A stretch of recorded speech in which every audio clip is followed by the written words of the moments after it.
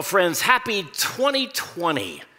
My goodness, a new year, from what they say, a new decade. For many of us, kind of a new season of life. And truly, the start of the year, that's a time for us to really maybe take on some new challenges. What is God unveiling, or what is God revealing to us? And one of the things that we really, I think, need to be passionate about as followers of Jesus is the power of prayer. Now, starting tomorrow, we're going to be doing something a little bit different. In fact, if you have your phones with you right now, I invite you to take them out, okay? Starting tomorrow, we're going to lift and join our voices and prayers together as we go to God for 21 days of prayer. Here's how it works, okay? You take out your phone. This is what you're going to do. Text the word chapel to 313131. And each morning for the next 21 days, you're going to receive a prompt to pray, and you're going to be given something about which we're called to pray. A different item, a different thing to pray about each and every day for the next 21 days. It's a challenge, but it's a way for us to enter together into the power and the presence of God. Again, text the word chapel, 313131. Now, friends, this morning we kick off our first series of the new year. For each of the next 3 weeks, we'll be taking you on a road trip. Why? To where? Well, hopefully you're going to find out. I think back to some of the memorable road trips that I went on. I remember when I was in college, my buddies and I would just get in the car and we'd go on a road trip somewhere. Sometimes it was very memorable. It was really special.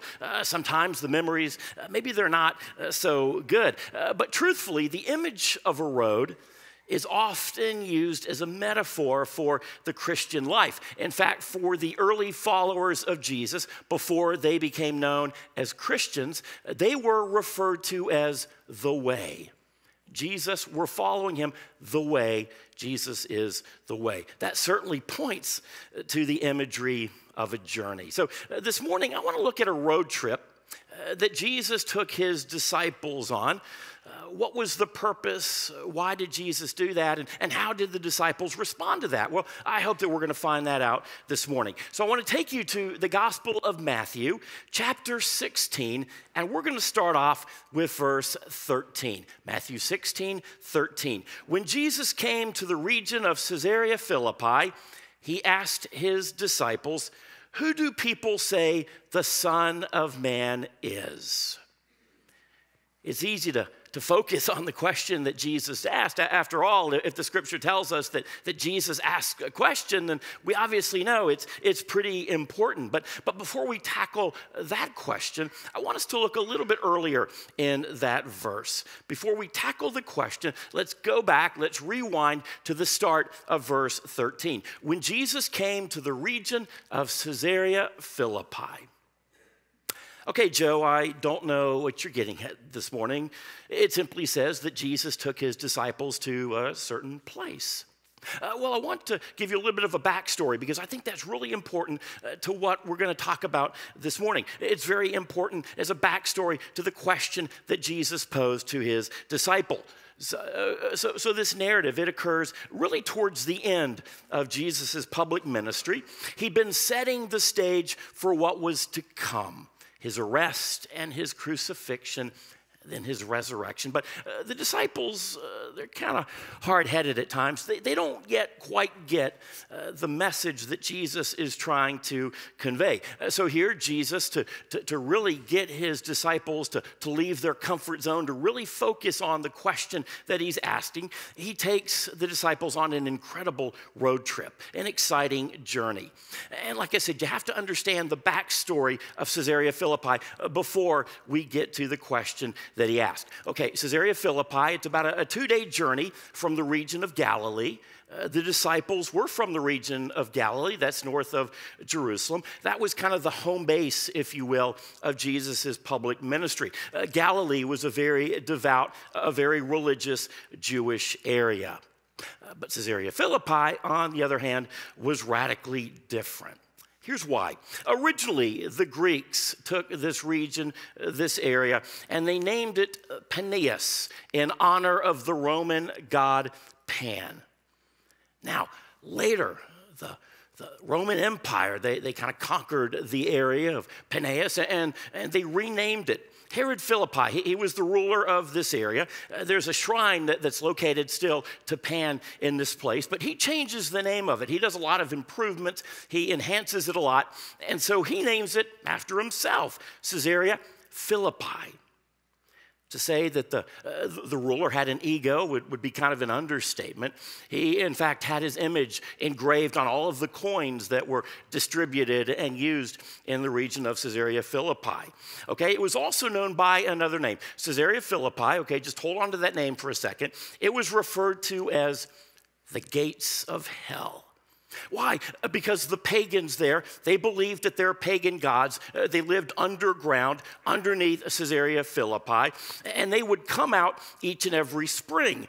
So each year, the pagan people would do these detestable acts. They referred to it as acts of worship, but they were far from it. It was their way of trying to entice the pagan gods, especially the pagan god Pan, to kind of swell up, to come out and to bless the people. Okay, and so as a way to try to entice the gods to come up out of the underground, they had children who were sacrificed. They were killed to appease the pagan gods.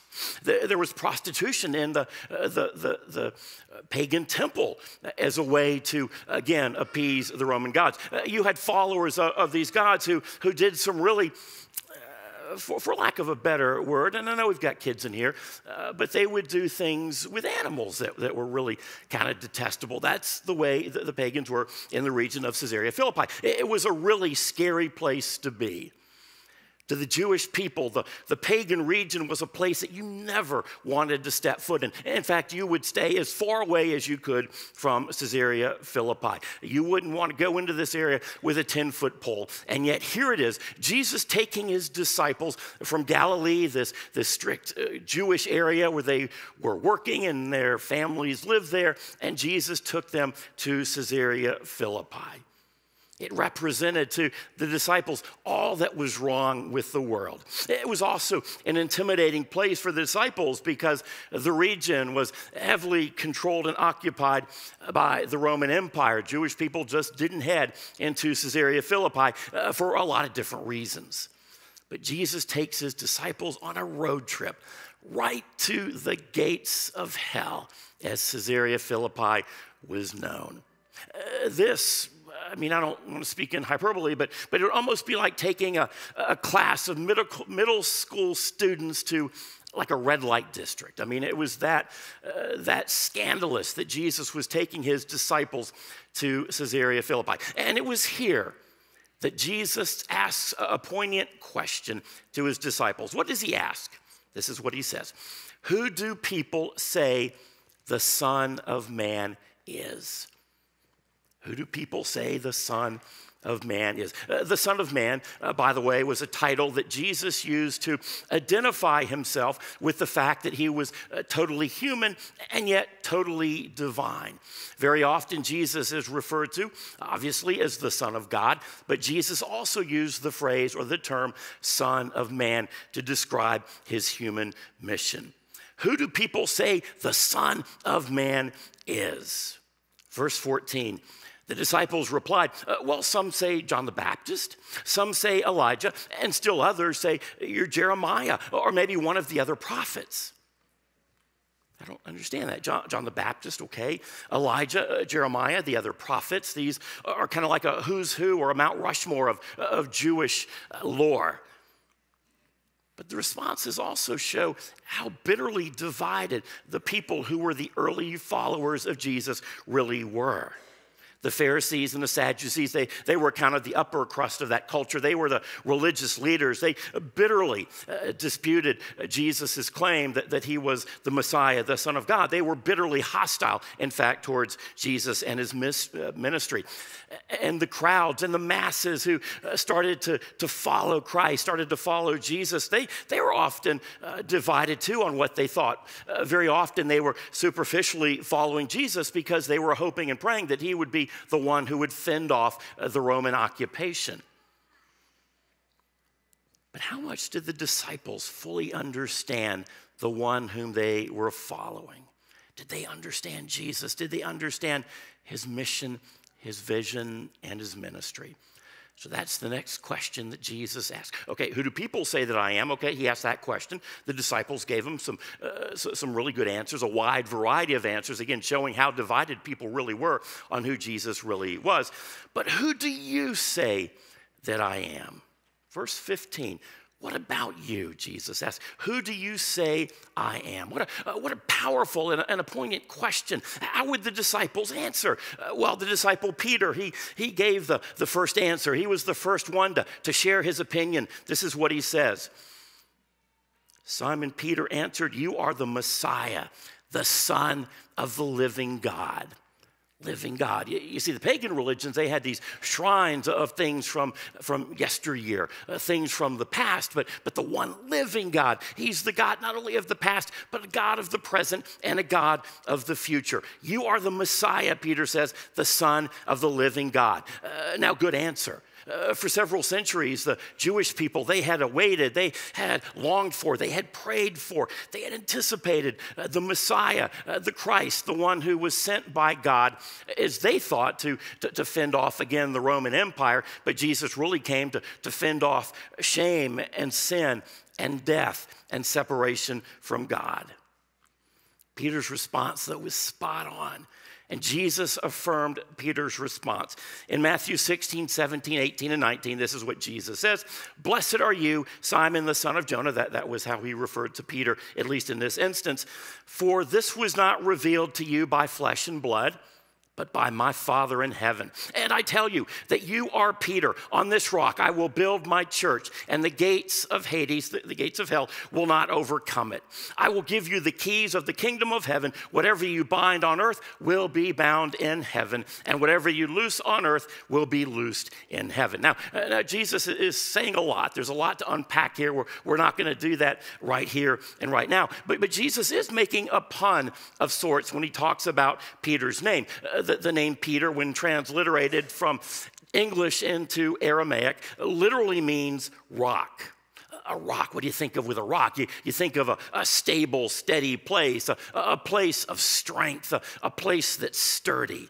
And so Jesus is saying that the church is going to be built on something rock solid. Nothing will be able to overtake or defeat the church that Jesus is ushering in. It's going to be rock solid. Nothing will be able to defeat it or overtake it. Not even the gates of Hades, Jesus says. The gates of hell. What do we talk about with the gates of hell? What was the area where we are? Caesarea Philippi. The gates of hell. Even the pagan practices of a very secular culture could not upend the church, Jesus is saying. Not even the wicked forces of evil can upend the church. So in verse 20, Jesus makes a seemingly unusual command. He ordered his disciples not to tell anyone that he was the Messiah. Some people already thought that he was. Others weren't quite sure. But why would Jesus suggest such a thing? Well, if the disciples proclaimed that Jesus is the Messiah, huge numbers of people would seek to identify themselves with Jesus. They wanted his messiahship, for lack of a better term, to unfold differently than Jesus was going to see it unfold. Jesus wanted people to truly sense and believe that he was sent by God, that he was the Messiah. He didn't want people to jump on some sort of political bandwagon. And so he concealed the truth to a lot of folks for a little bit longer. And so Jesus takes his disciples on a scary field trip, a road trip to Caesarea Philippi, a really radical and scary and evil place. And it was there that they would come face to face with their own view of Jesus. Who do you say I am? He asks. Man, Jesus really pulled them out of their comfort zone on this trip. He took them to a place where they certainly didn't want to go. He wanted them to fully understand their rationale for following him. And Jesus still does that to you and me here and now, today, on the verge of a new year. Who do you say that Jesus is? Is Jesus merely a great teacher? Yeah, he was. Is Jesus merely a wonderful role model? Well, he was. Is Jesus merely a captivating preacher? Yeah, I guess he was. Or is Jesus truly who Jesus says he is, the Son of God sent to rescue and redeem God's people? C.S. Lewis said this about Jesus: either this man was and is the Son of God, or he's a madman, or maybe something worse. When we refer to Jesus as Savior, we're acknowledging that we need rescuing. We need redemption from our sin. We're admitting that we can't do it ourselves. But many of us try to do just that, and I'm the poster child for this, okay? I'm the chief sinner amongst us when it comes to trying to do things in my own flesh and my own strength. We try to do enough good things to maybe win God's approval, or we try to be maybe nice enough for God to take notice. We focus on doing the right things, saying the right things. Yeah, certainly we don't live perfect lives, but I think my life is a heck of a lot better than that guy's over there. Or maybe your life is a heck of a lot better than that person's over there.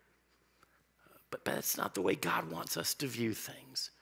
You see, only when we realize that we can't save ourselves do we truly see the need to accept the gift of God's Savior. As I get older and older, there are a lot of things that don't work the way that they used to. And I'll acknowledge to my friends and family that my hearing is not as good as it used to be. We'll be at a restaurant, for example, and I can't hear the person literally sitting 3 feet from me. Now, I hear all the ambient noise in the background, but I can't listen or I can't hear the person who's right in front of me. So a couple years ago, I went to have my hearing checked. They put you in a room and nothing happens for like 20 minutes. But stuff is supposed to happen. I just didn't hear it. And so the doctor came back and he said, you really might want to go get a fitting for a hearing aid. So I went to a place where they sell hearing aids, and the guy pulled out like this top-of-the-line hearing aid. It cost more than my first car. And I said, we got to try something else. He said, no one's going to notice it because it's so stealthy. It's so sleek and modern. So when I told him that I really didn't want to spend that much on a hearing aid, he went in the back and pulled out this old rusty, kind of a clunker looking of a hearing aid. It had this massive, really noticeable earpiece, a long white cord that traveled down to a unit that you would wear on your belt. I mean, it was bulky, it was hideous, it was just so obtrusive. And I asked him, does it work well? And he said, honestly, it doesn't work at all, but when people see you wearing it, they're going to talk louder. I shared that because Jesus often talks about how we need eyes to see and ears to hear. He's talking about the ways in which we are truly looking for and listening to the presence of God. How is God calling you out of your comfort zone? How is God taking you to radical and even scary places? I think back to my early days in full-time ministry after I left the sportscasting career and was following God's call. As I shared before, I kind of hesitated for a while and just kind of delayed that response that God was calling me to respond to. And after I was in full-time ministry for a short period of time, I wanted to do something radical. And so what was radical? Well, I started a prison ministry at a maximum security prison. I would go and I would lead a Bible study with these hardened and often violent criminals, these violent men. And you talk about being scared. Oh my gosh, I'd really like to tell you that after a while I got comfortable and they responded well to me and they got my back and I felt safe. That's not the way it worked out. I never quite felt at home there, but I wanted to be obedient to what I felt like God was calling me to do. But there's still a lot of fear, a lot of trepidation when I was there. Sometimes responding to God means going to places that you would never want to go to on your own. At my former church in Canton, we had a really solid relationship with people in the country of Haiti, the poorest country in the Western Hemisphere. And we would do medical mission trips there, but very often the medical supplies would be captured by the customs agents, and we would never see them again. We had to go everywhere with an armed guard because there had been some kidnappings of some leaders from churches who were there to help the people within their poverty. And again, it was kind of a scary place at first. After a while, I did fall in love with the people there, and I went back over and over and over again because I felt like that's what God was calling me to do. And you know what? God may not be calling you to start a prison ministry. God may not be calling you to go on a mission trip to Haiti. Maybe he is. But maybe Jesus is calling you to, I don't know, maybe reach out to that neighbor down the street whom you don't know. Or maybe Jesus is calling you to bring light and to bring hope to the last and the least and the lost in your neighborhood or your community, in your church, in your schools, in your workplaces. Maybe Jesus is calling you to do something that betters the lives of people who are hurting here in our own backyard. Or maybe Jesus is calling you to let go of those things that keep you from truly being faithful and obedient to what God wants you to do. I don't know what God is calling you to. There are times I'm not quite sure I know what God is calling me to. But I do know that God will equip those whom he has called. That God isn't focusing on your ability as much as he is your availability, your willingness to say, here I am, I, God, will go where you send me. God has deliberately designed and equipped, enabled and empowered his people to do radical things to bring light and love and hope to a dark and hurting world. I don't know what that looks like for you, but I do know he's calling. He calls all of us. What is he calling you to do? What is he challenging you to reach out toward? Through Chapel Roswell and the bigger RUMC church, there are so many ways that we have to serve others through mission trips, local and international, even some in our own backyard. So many opportunities to make a difference in the lives of people here and now, and maybe people far, far away. But by teaching or praying for others or by rocking babies in the nursery, God is using you for something special. Do you want to be used by God? Do you really want to partner with God in the ways that he is making a difference in the lives of so many people? It starts with our response to this question. Who do you say that Jesus is? Are you willing to pursue the ways in which God has equipped, enabled, and empowered you to serve and live out your lives? But I know in my life, in the past, when I look back, I acknowledge that I haven't always lived out the life that God wanted me to live out.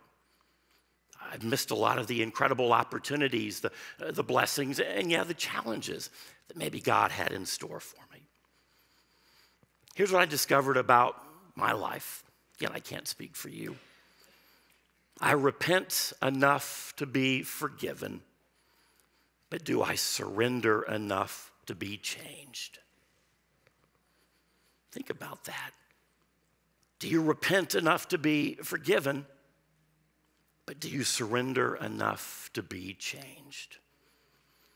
We may have an easy time proclaiming Jesus as Savior, but are we able to look at our lives and say, yeah, I follow Jesus as Lord? You see, by staying stranded in our comfort zones, we don't fully experience and realize all that God is calling us to do. Do we totally relinquish control to God, or are we constantly fighting for control?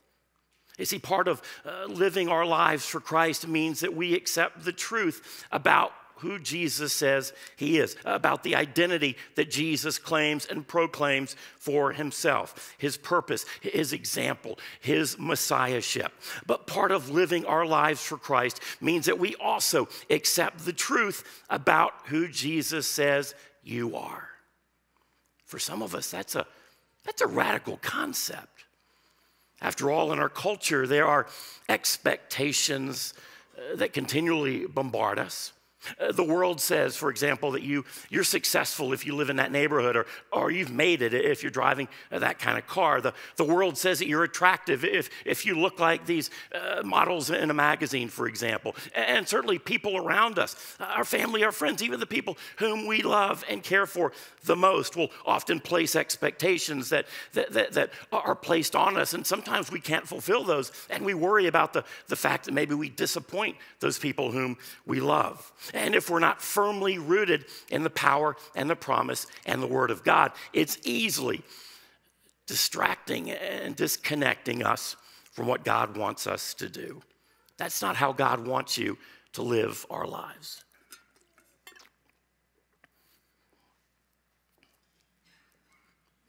God wants you and God wants me to experience freedom, peace, but we often allow ourselves to be held as an emotional hostage, if you will, by the expectations and the demands that other people place upon us. Here's what we often believe about ourselves. I am what I have. I am what I do. I am what other people say about me. Those are three lies that we often fall victim to.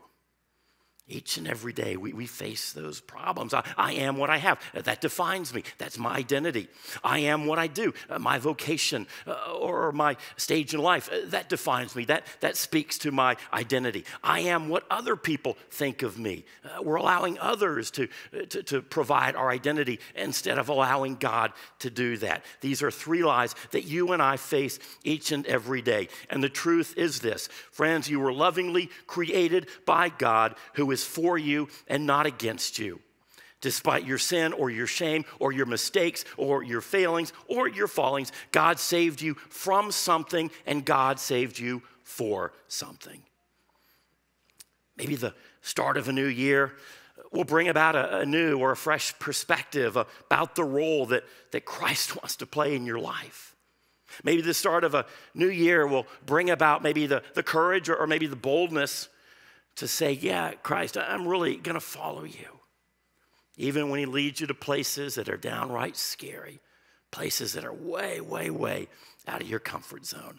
Maybe the start of a new year will bring about the strength to live out that identity that comes not from our culture, not from other people, but that identity that comes straight from your Creator. Who do you say Jesus is?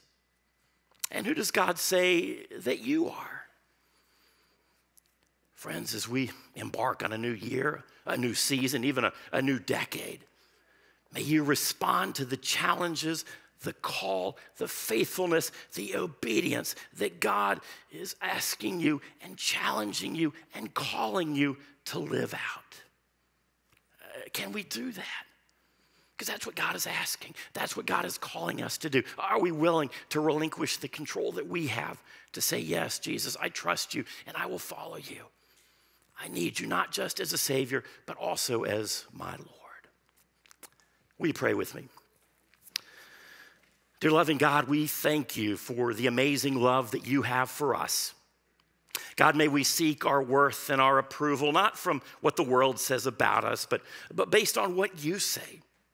Lord, you know the hurts or the fears that we might be facing. You know our health issues or the financial constraints or the relationships that need healing. And in the stillness and silence of this time and place, Father, we lift up our cares and our concerns to you. Thank you for the amazing love that you have for us and the many blessings that you continually pour out upon us. May we really be transformed by your presence in our lives, and may those around us be blessed by our presence in their lives because of your presence in ours. Father God, as we prepare our hearts and minds for Holy Communion, may we come with repentant hearts. May we truly understand the depths of your love, even when compared to the depth of our own sin. We love you, Lord God, and we thank you for first loving us. And we pray these things in Jesus' most holy and precious and powerful name. Amen.